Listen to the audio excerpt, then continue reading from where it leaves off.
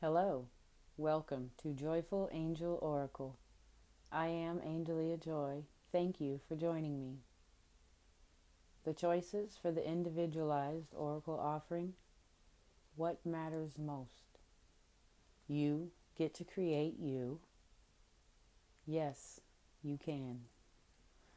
Today we'll be calling on the Psychic Tarot Oracle as offered by Holland, as well as asking for supporting messages from the Ascended Masters Oracle through Doreen Virtue. This time I'll open with the invocation. You can, if you'd like, use this time to set your intention and focus your awareness.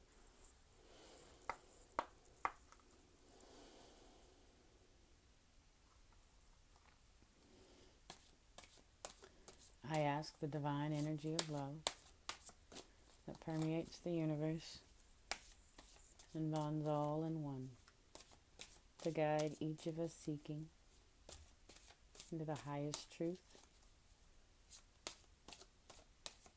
We are ready and willing to understand.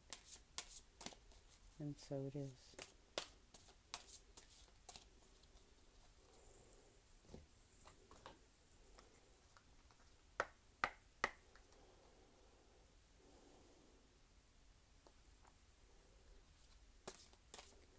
I ask the divine energy of love that permeates the universe and bonds all in one to guide each of us seeking into the highest truth.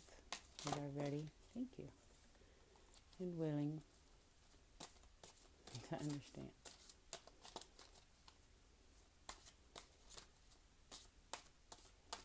And so it is.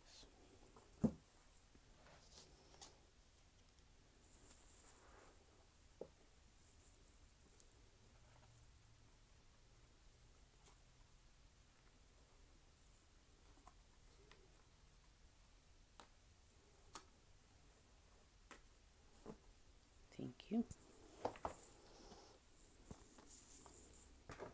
We'll begin here. What matters most? Number 6.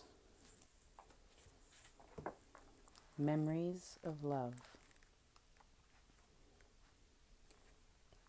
and emotions. You may find yourself walking down memory lane at this time. This nostalgic card could indicate that an old friend or acquaintance from the past may step back into your life, or it could even resurrect loving images from days gone by. Does this person, these happy forgotten moments, or those innocent childhood memories encourage you to recall and welcome the energy of love? Is there a message or lesson from these fond recollections that could benefit you in your present life? The number 6 card relates to support, dedication, unity, and a need for balance in the area of emotions and love. Your heart and soul are asking you not to dwell in the past, but to use the inspiration and joy from that time to assist you in the here and now. And the Ascended Master message and support: find the blessing in your current situation. Krishna.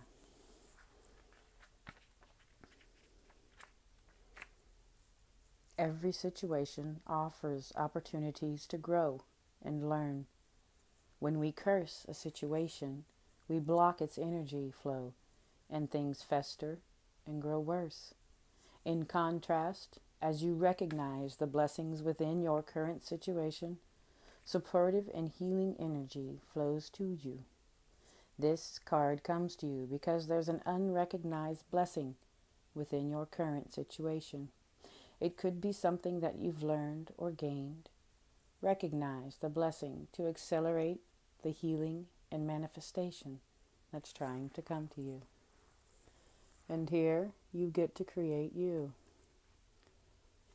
We have the number 3 in red, which is the physical. Recognition and reward. A reward for a job well done is what this card represents. It's a time of recognition for a completed project, hard work, skill, expertise, and craftsmanship. But don't forget to honor and pay homage to yourself. Pat yourself on the back. You deserve it. This card also comes forth to represent a family or a group of people coming together, all of whom are aiming and striving toward a common goal. Accept the help that's being offered. More possibilities are in the works, so be sure to lay a solid foundation from your past achievements, and this will help you be ready for the next opportunity.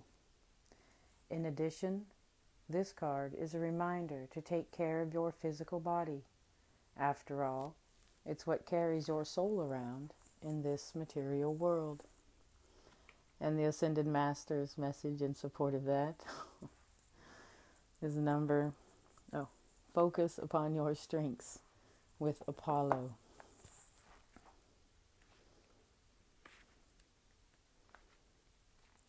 This card reminds you to focus upon your strengths and not upon any perceived weakness. Your strengths could include your loving heart, pure intention, people skills, hobbies, or something that you excel in. Even if your talent still needs polishing, these are strengths and assets. The more you bless and appreciate your strengths, the stronger they'll grow. If you focus upon so-called weaknesses, they will grow. This card comes to you as a reminder of the importance of viewing yourself with compassion and love.